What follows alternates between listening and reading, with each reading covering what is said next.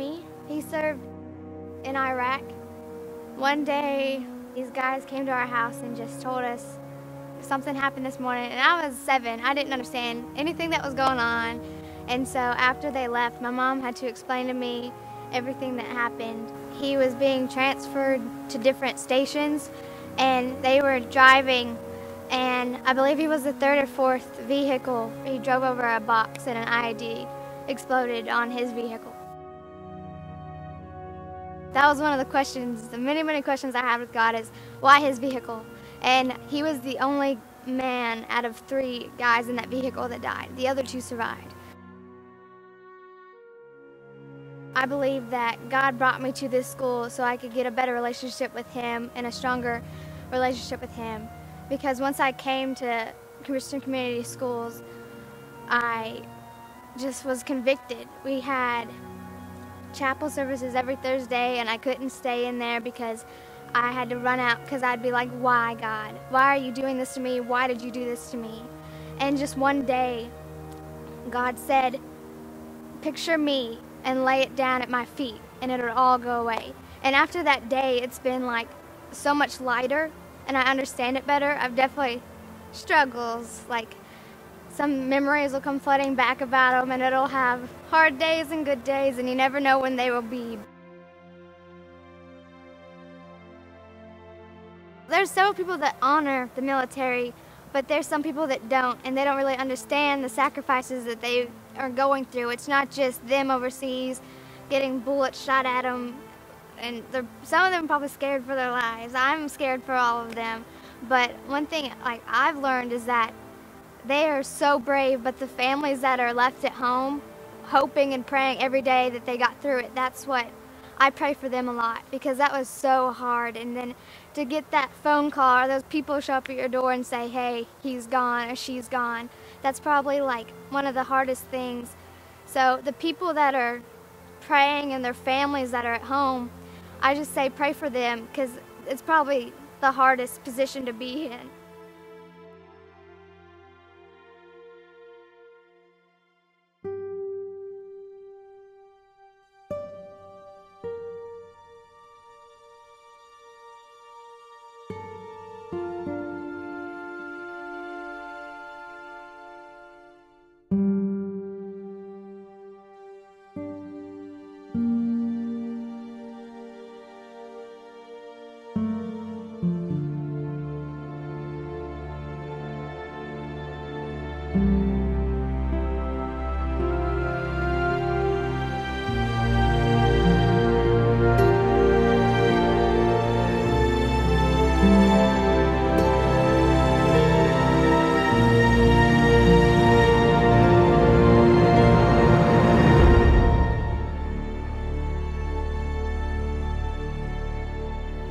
This morning, I'm delighted to introduce to you one of our own. If you've been a member of our church for long, you've met Brother Paul Lancaster.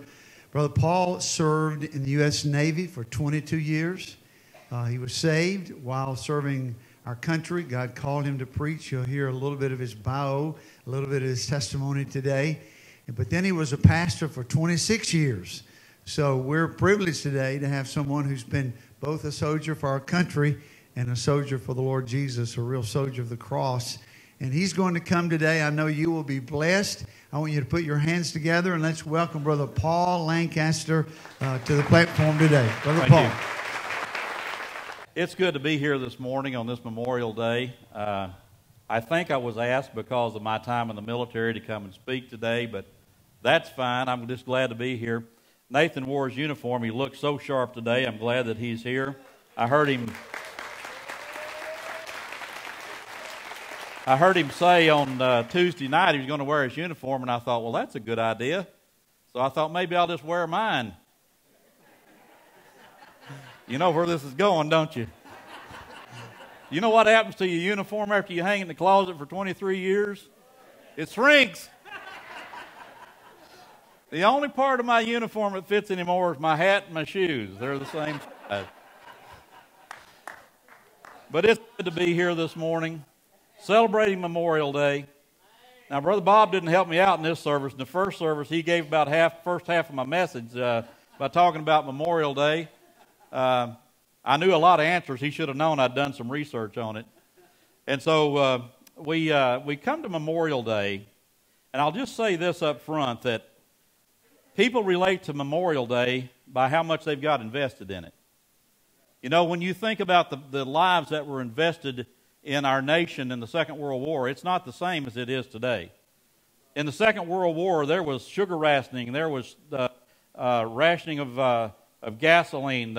You couldn't even get tires for your car because it was all going to the war effort. The women came out of the homes and began to work in the factories where men had been working. And so things changed in our nation significantly during the Second World War. And the people of that generation are really invested in Memorial Day. They remember the sacrifices that were made.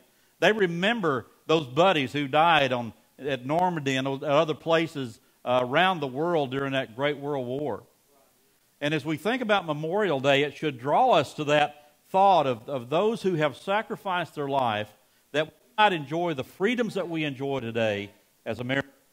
We need to remember that they gave the ultimate sacrifice. This thing cuts in and out, but I got a loud voice. Just hang in there.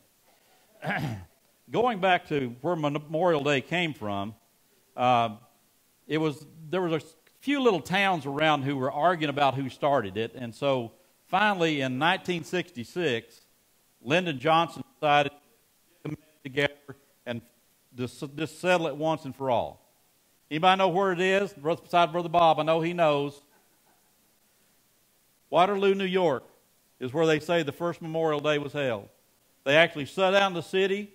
They had a big parade. They had a big celebration. And they've never quit that. They do it year after year, celebrating Memorial Day. Memorial Day actually came about as a result of the Civil War. Civil War, we lost over 640,000 men on the two sides. And that's the most that we've ever lost in any war. 640,000. The Second World War is a little over 400,000. First World War was about 26,000. 56 or so thousand in Korea. 58,000 plus in Vietnam. So all these wars, they actually, we remember Memorial Day, but it came about because of what we lost in the Civil War. And so as we think about that, this is really designed, Memorial Day is, to remember all of the people who've lost their lives in all the wars that our nation has ever fought. And don't forget that. It's to be different than Veterans Day. Veterans Day is a day when we remember all the veterans, all you guys who served. We appreciate each and every one of you. But today it's focused on, this weekend it's focused on those who lost their lives in the service of our nation. Not to be confused with Veterans Day. We're a very forgetful people. And this year marks the 70th anniversary of the end of World War II. I was born shortly after that in 1948, but in 1945 is when World War II came to an end. 70 years later, and it's a very vague memory to some, and to some, they don't know what you're talking about when you talk about World War II today. And so 70 years removed, and the longer we're removed from something, the more we forget it. And so we have memorials created in our nation to remember these things. How many of you have been to Washington, D.C. and seen the memorials? What an awesome place to visit. You go there and you see the Jefferson Memorial, the Lincoln Memorial, the Washington Monument, but then you come to the war memorials. The memorials to the Second World War, Korean War, the Vietnam War, which I was a part of.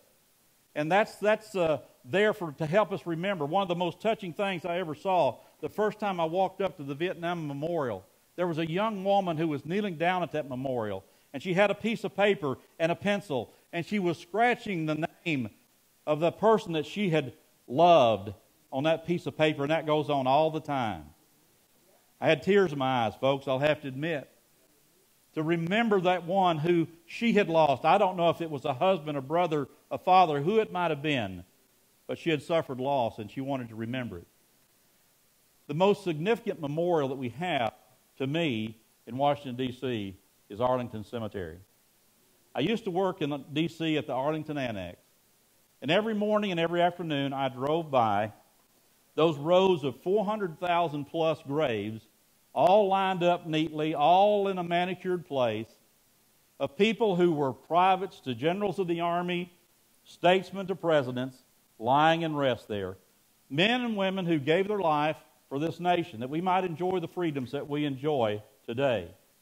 A very significant memorial. It touches me every time I see it. When I left D.C., I retired from the Navy, and they gave me this personal memorial. This thing's kind of heavy, so I'll try to hold it up. This thing tells you a lot about my life. Now, my wife and I have been married for 45, going on 46 years. And in that time, I was in the military for 22 years. This tells you I was a Master Chief Dental Technician, that I was in for over 20 years. That's what those stripes, each one 4 years. This tells when I was advanced in rate through the chief ratings. But this one over here is what speaks to me. It's the one I remember. Judy and I moved 39 times in 22 years. A lot of moving around, folks. Join the Navy, see the world. I did. This tells me where we got married, because I was in the military for about a year when we got married. It tells me where my children were born. But more significantly, it tells me where I got saved. I got saved in Millington, Tennessee in 1971. Shortly after, we were transferred to Okinawa, Japan. Got really active in the church over there after I got saved. I became a music leader, believe it or not. They were desperate. Then we transferred to Camp Pendleton, and I was with the Marines quite a bit because they don't have corpsmen and dental technicians. And so I was with the Marines at Camp Pendleton.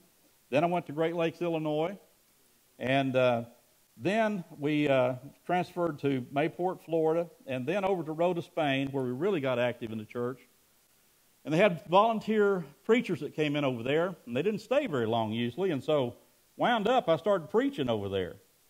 And I didn't feel called to preach at that time. I was kind of arguing with God about that. And so we come back to the States, and we wind up at my last duty station in Washington, D.C., and I went to a men's retreat one weekend, and I was leading the retreat. I was teaching on really being sold out to God. Guess who it spoke to? I surrendered my life again to preach. And so, since then, it's been a wonderful ride serving the Lord. The Christian nation that we have here, and I'll call it a Christian nation because it was founded on Christian principles, whether people like to admit it or not. And we need to remember that the freedoms that we have in our nation today, they're free, but they're not cheap. They've been paid for. They've been paid for by the lives of people. And the Bill of Rights that guarantees that we have this religious freedom, I thank God for it. Because without it, you can see where our world would be today. But I want to remind you this morning, when we think about all the memorials that we have in our nation, from Washington, D.C. to the USS Arizona out in Pearl Harbor, on and on it goes, that God is also a God of memorials. Throughout a history of Israel and throughout the history of Christianity, God has established memorials. He established a memorial in creation. Did you realize that? It says He rested on the seventh day, and He said, remember the Sabbath day to keep it holy. The word memorial means to remember. And so remember the Sabbath day to keep it holy. That's a memorial that we're to remember. We also see memorials throughout the history of the nation of Israel. The covenant that God made with Abraham, the memorial that signified that is circumcision. As we go through, we see Jacob was raised by Isaac and Rebekah, raised in a godly home, and they talked about God all the time, but he didn't come to know God until he left home and met God at Bethel. And there were angels ascending and descending in a dream that he had. And he realized that this was significant, that he was no longer just a person who knew about God, but he was a person who knew God. God had spoken to him, and things had changed. And folks, I want you to know today that God speaks to us too. He wants us to know Him. He wants us to know He's a personal God. He's a real God, and He'll change your life, even as He did Jacob's when he met him at Bethel. Mankind's forgiveness is why God has created, or forgetfulness is why God has created these memorials for us. So we will remember His covenant. So we'll remember His mighty work. So that we'll remember the promises that He's fulfilled and is yet to fulfill. A God of memorials. In the Old Testament, we see basically two types of memorials. One that God said create, and one that man chose to create because he had had an experience with God, like the one that Jacob created at Bethel. I want you to turn with me this morning to the book of Joshua, chapter 4. And we see examples of both of these types of memorials. The memorial that God said you create, and one that Joshua decided he wanted to create because he had come to know God as he had never known Him before. Beginning with verse 1 of Joshua chapter 4, it says, Now it came to pass when all the nation had finished crossing the Jordan, that the Lord spoke to Joshua, saying, Take for yourselves 12 men from the tribe, one man from each tribe, and command them, saying, Take up for yourselves 12 stones from out of here, of the middle of the Jordan, from the place where the priest's feet are standing, and carry them over with you, and lay them down in the lodging place where you will lodge tonight. Skip down to verse 9. It says, Then Joshua set up 12 stones in the middle of the Jordan at the place where the feet of the priests who carried the Ark of the Covenant were standing, and they are there to this day. Then I want you to skip down to verse 19. It says, Now the people came up from the Jordan on the 10th of the first of the month, and encamped at Gilgal of the first month, and encamped at Gilgal on the eastern edge of Jericho. Those 12 stones which they had taken from the Jordan were set up at Gilgal. And he said to the sons of Israel, When your children ask your fathers in time to come, saying, What are these stones? Then you shall inform your children, saying, Israel crossed the Jordan on dry land. And the Lord your God dried up the waters of the Jordan before you until you had crossed, just as the Lord your God had done to the Red Sea, which He dried up before us until we had crossed. That all the peoples of the earth may know that the hand of the Lord is mighty, so that you may fear the Lord your God forever. We see that God gives this command to establish a memorial. God had dried up the Jordan, and it wasn't just an insignificant thing because the Jordan was at flood stage. It was outside its bank. And God said when the feet of the priest touch the waters will recede. The ground will be dry. One of the worst things that an army faces is muddy weather. Tanks get stuck. Jeeps get stuck. Men get their feet wet. It's a terrible thing. That's why I didn't go in the army, Nathan. I wanted to be on a ship. Dry land. 3 good meals a day. All that stuff. So we see God does this wonderful miracle. And as they cross the Jordan, they get on the other side, God says, set up a memorial. I don't want you to forget this. He says, I want you to take 12 stones. These are not like the little stones that I would pick up and skip across the lake out there. These are big stones. These are stones that you're going to build into a memorial, and when people walk by, they're going to see it. So he picked some of the strongest men in Israel, the young men, out of the 12 tribes from each tribe, and they went back to where the priests were standing. They picked up large stones, put them on their shoulder, and they carried them to where they were going to lodge that night. They were going to lodge at Gilgal. So as we see them take these stones and they carry them out, Joshua suddenly realizes, man, I have had an awesome experience with God. I have never experienced Him like this before. I've seen the miracles He did with Moses and all these things, but God did this for me to elevate me in the sight of the people of Israel.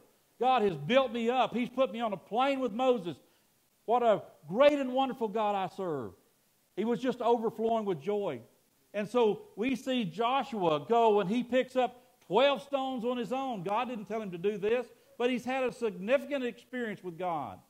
And he takes those 12 stones and he builds a significant monument there in the middle of the River Jordan. Nobody's going to ever see it again. But I'll guarantee you, every time Joshua went by the River Jordan at that spot, he remembered what God had done.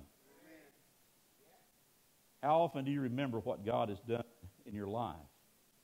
How often do you remember that God saved you sometime in the past? You may be 20 years ago or 30 years ago or 50 years ago, and it may have faded some in your mind. We need to be reminded of what God has done. We need to go back to those times, but we don't want to dwell there. They crossed the River Jordan and some significant things happened. Once they got across, the Jordan began to flow again at flood stage. Doors had been opened, doors had been closed. No longer could they go back to the wilderness. No longer could they go back to Egypt. You know, a lot of times, folks, we get caught up in looking back at Egypt. We get caught up in looking back at what we've done, what the Lord has done, and we stay there. We don't move forward. Joshua was the man of faith. He walked by faith. He followed the Lord. What the Lord said do, he did it. Henry Blackaby says in his study of experiencing God that you cannot stay where you're at and go with the Lord. You just can't do it. So we got to walk by faith. We got to put our faith in the God who moves mountains, the God who shakes the seas, that destroys things. We need to remember that we have got to follow the Lord in all that we do, and to keep following Him and walk by faith. In the New Testament, God continues to establish memorials. His Son, Jesus Christ, His only begotten Son, established 2 memorials that are God-designed. And then man has established a memorial, I'm going to mention at the end of this, that I've got some problems with, but it's there. The first memorial that Christ established is known as the Lord's Supper. I want you to turn with me to Luke chapter 22 for just a moment. It came near the end of Christ's life,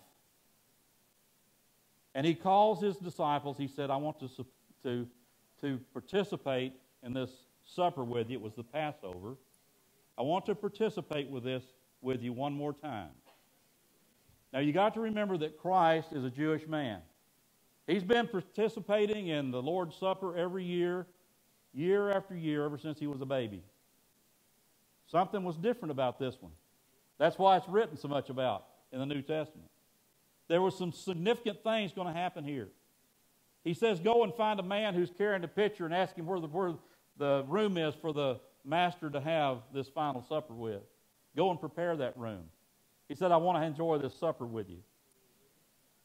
And so as we come to this, we see some very significant things. First of all, we see Christ at this supper do something you don't normally do at a Seder meal. He got up from the table. They weren't paying a whole lot of attention to him. But he got up from the table, and he girded himself with a towel, and he took a basin of water, and he went around, and he began to wash the feet of his disciples. And he said, as he did this, you do likewise. I'm teaching you. Ever the teacher, Christ is teaching even to the end. And so he says, I want you to remember the humility that I had as your master, as I'm knelt before you, and I washed your feet. And Peter said, well, why don't you wash all of me, Lord? He said, I don't need to do that. You should have washed yourself before you came. I just need to wash the dust off your feet. Teaching them humility, he said, you do the same. Serve others humbly as you walk. A second thing that he did is there was a man there who was going to betray him, and he knew that. And as Judas reclined at the table next to Christ, Christ whispered to him, what you do, go and do it quickly. And Judas left. And then the Lord did something really significant, something I think the disciples were totally unprepared for. Look with me in Luke chapter 22, beginning with verse. And he said to them, I have earnestly desired to eat this Passover with you before I suffer. For I say to you, I shall never again eat it until it is fulfilled in the kingdom of God. When he had taken a cup and given thanks, he said, take this and share it among yourselves. For I say to you, I will not drink of the fruit of the vine from now on until the kingdom of God comes. When he had taken some bread and given thanks, he broke it and gave it to them, saying, this is my body which is given for you. Do this in remembrance of me. And in the same way he took the cup, after they had eaten, saying, this cup which is poured out for you, listen to this, is the new covenant in my blood. Jesus said, I did not come to destroy the Old Testament. I did not come to destroy the law. What did he say he came to do? I came to fulfill the law. At this point in time, the law was fulfilled. It was done. A new covenant was about to be started. Christ was about to implement what we know as the New Testament. The word covenant means testament. And so as Christ comes to this point in the Lord's Supper, in the Passover, He establishes that He has come and He has completely fulfilled the law. The only one that could, the sinless Son of God, fulfilled the law. Amen. It was done. It was complete. They said nobody could do it. Christ did it. Amen. He said, now we start something new, guys. This is the new covenant, and it's in my blood. You see, the old covenant was sealed in the blood of goats and of sheep. But the new covenant was shed in the perfect Lamb of God's blood. Shortly after this, He was going to go to the cross of Calvary, and He was going to die there. And He was going to shed His blood. And He was going to pay the penalty that you and I should have to pay for our own sins. Because He did that, we don't have to anymore. Praise the Lord and hallelujah. And so we see Christ implements what we know as the Lord's Supper. He says, do this in remembrance of me. So each and every time that we come to this great memorial established by Christ, we are to remember what Christ did for us as He suffered the beatings and the crowns being pressed into His brow, going to the cross and the lashes and all those things that He suffered on our behalf. We need to remember that. Paul said in the book of 1 Corinthians chapter 11 that some slept because they had taken of the Lord's Supper inappropriately. They had been abusing it. It means they had died as a result of abusing the Lord's Supper. We need to come to it, remembering the significance of it and who implemented it. We need to keep it treasured and holy within our lives. A second memorial that He created is the act of baptism. It's such a beautiful picture of what God has done for someone. It is the first testimony of a person who's become a believer in Jesus Christ. I love to watch people being baptized. I love the way Grace Park celebrates people being baptized. I love to stand and give a standing ovation to someone whose life has been changed. I get excited about that. I mean, I hadn't been in many churches that do that. Stand up and give somebody a standing ovation because their life has been changed, and we should give it to them. They deserve it. They've made a great decision. Their life will never be the same. The act of baptism is such a beautiful picture of what God has done for us, what Christ did for us. When you go into those baptismal waters and you're baptized by immersion, you're telling the world, I have died to that old sinful self. I've put it to death. And that picture of putting a person under the water is a picture of burial. That old self has been buried. That rising out of the water is a picture of resurrection, folks. It's a new life. Praise the Lord. It's a resurrection. We have died to the old self. We've been resurrected to walk in a newness of life, to walk with the Lord, to become a disciple of His, and to follow after Him. And as Paul says in Ephesians chapter 2 and verse 10, to go and to do the works that God has prepared beforehand so we might walk in them. Amen? Raised to a newness of life, to walk in the good works that God has prepared for us from the foundation of the world. Christianity is such an amazing religion because there's a living God, and we have the resurrection to look forward to, and we have these symbols that Christ has given to us to remember that He's done these things for us, and He's going to fulfill the promises that He's made.